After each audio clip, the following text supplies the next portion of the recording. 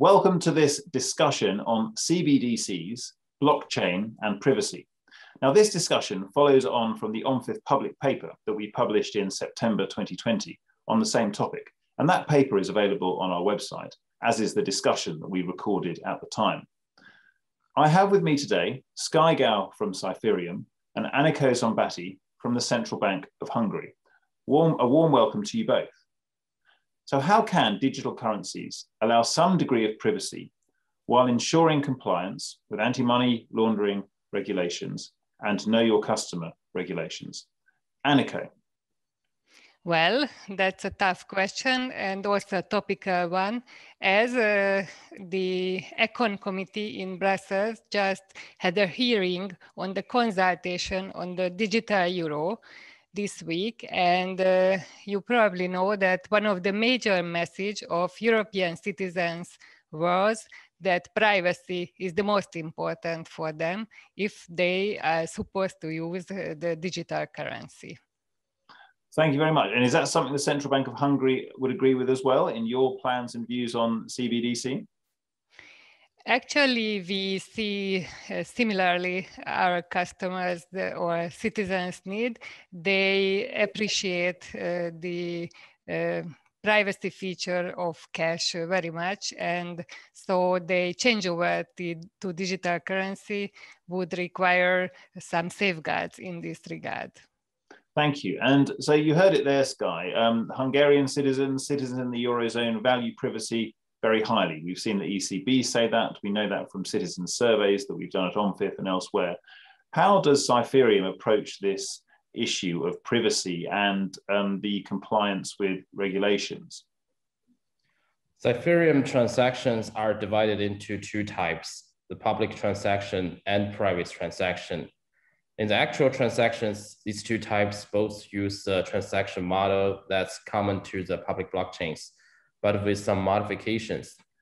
The public blockchains are fully stored on the Cypherium's public blockchain, while the private transactions have two parts.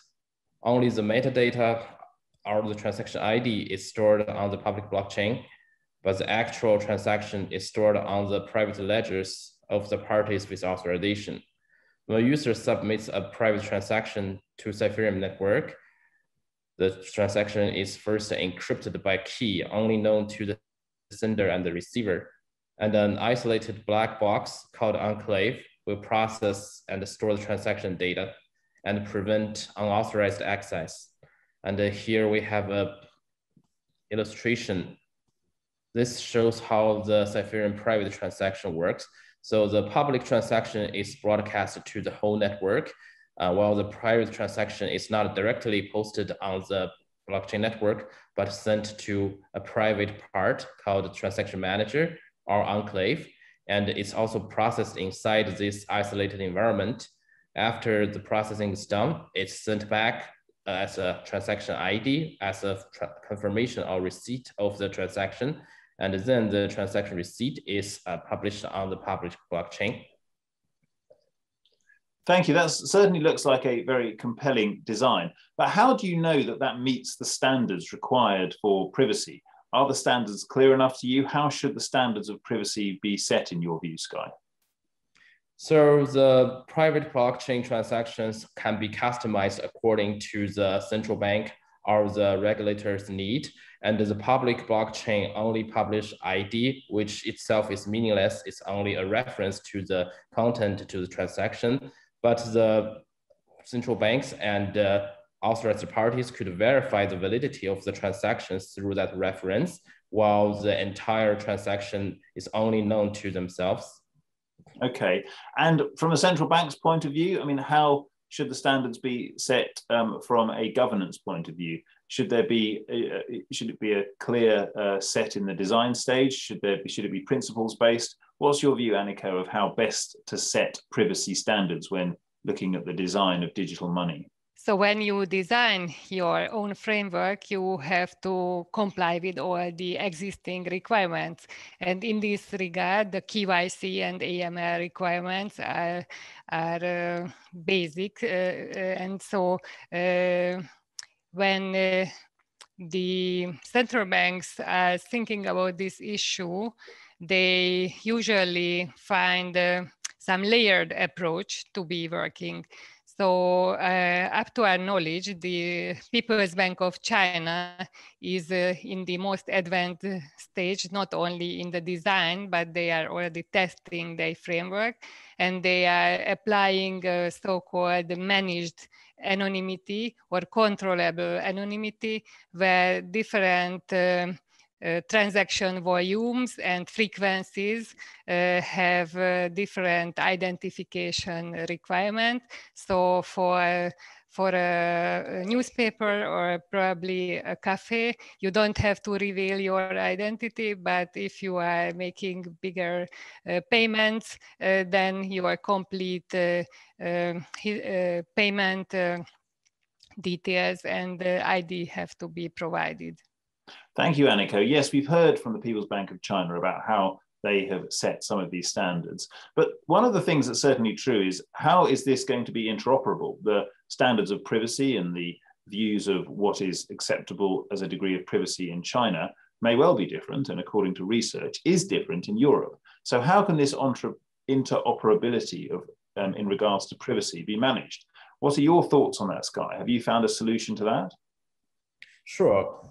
We identify interoperability and the private protection are the two most urgent issues that CBDCs must solve.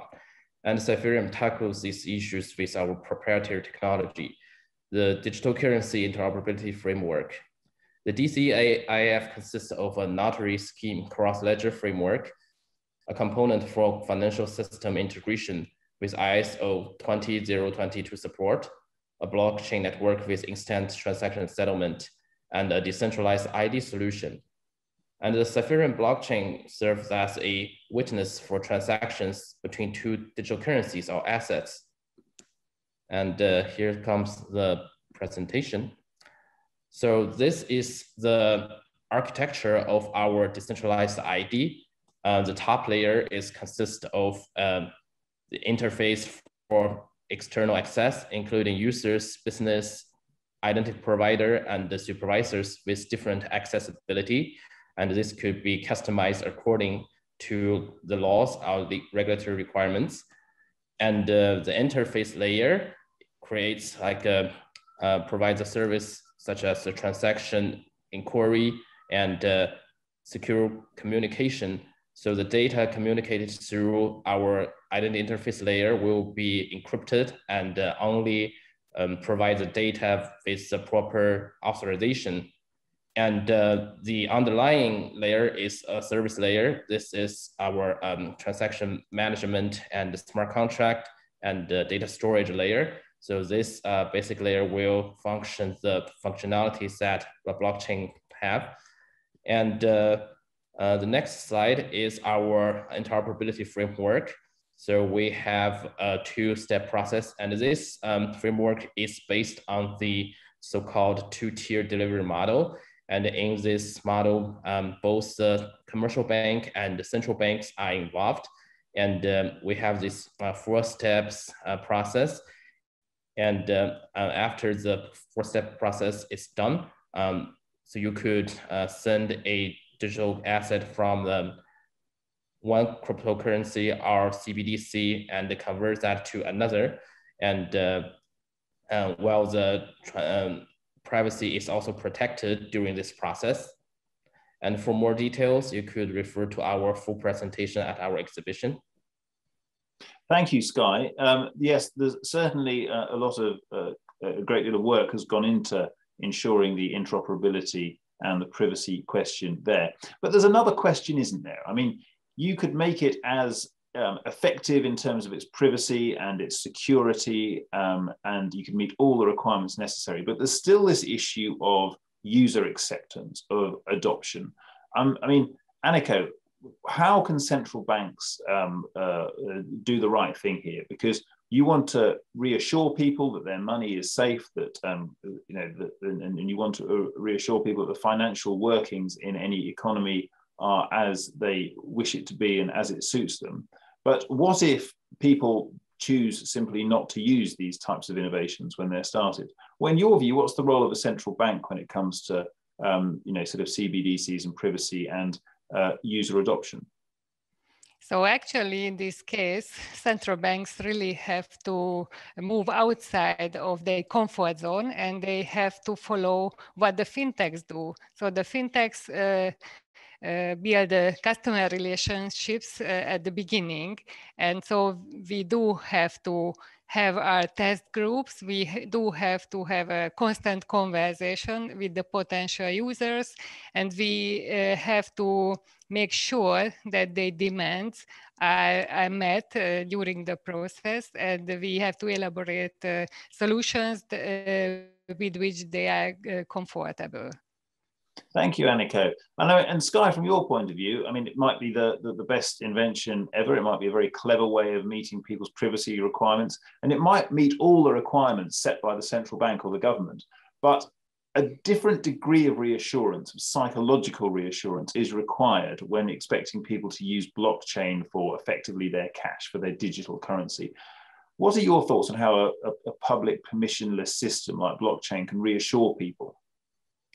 I think the public blockchain should only be treated as a data storage, and the business logic, such as smart contracts and identity, should be all handled by like the government and the responsible user bodies. So for example, take an example as CBDC. The CBDC design should separate transaction processing and identity issuance. Independent identity certification center should be included in the digital currency registration center, forming 2 data islands. Any user or institution must register with the identity certification center and obtain a private key from the identity certification center, binding their identity information to their corresponding private key, then generate a digital wallet address. Anonymous management of the digital currency registration center and the real name management method of the identity authentication center is ensured. The open content of the registration center is anonymized and desensitized. So in this model, only the government is responsible and has access to the user data, and the public blockchain does not store any sensitive data, and there is no possibility for private data being leaked through the public blockchain. Thank you. Also very interesting, it does strike me that there's probably a bit of work to be done in terms of explaining to people how these things work, because in some ways people are happy to use an email account or a Hotmail account, but the level of sophistication that you're talking about here may go over the heads of some people. We did a very interesting report on trust in central banks at OMFIF and who people trust to hold their cash, which you can also look up online. But I suppose I'd just like to finish by asking each of you what you think is going to happen next. Do you think that there'll be a sort of ready-made privacy solution for CBDCs in the coming years? When do you expect to see this move forward to the next stage of adoption? I mean, Anikó, what are your thoughts on that? I think that central banks have ambitious plans. So the ECB announced that they will have a digital euro approximately 5 years later. So I think the tough part is still ahead of us, and we have to provide trustworthy solutions to our citizens. And we do have to make sure that we are not entering those territories which are not the business of the central bank. Thank you very much. And Sky, if you were to put a number on the number of years that you'd expect to see before we see these types of solution becoming mainstream, how long would you give it? I think in a couple of months to a couple of years, but the actual speed will be faster than anyone could expect. And 2 months to 2 years. Well, that's quite something. Yeah. Well, thank you both so much. This has been a fantastic discussion. And if you want to connect with either of these two individuals, please use the Swapcard platform to send a message to Anikó, or to send a message to Sky, or to go to Cypherium's electronic booth, and we can continue this discussion further. Thank you both for joining me. Please stay tuned.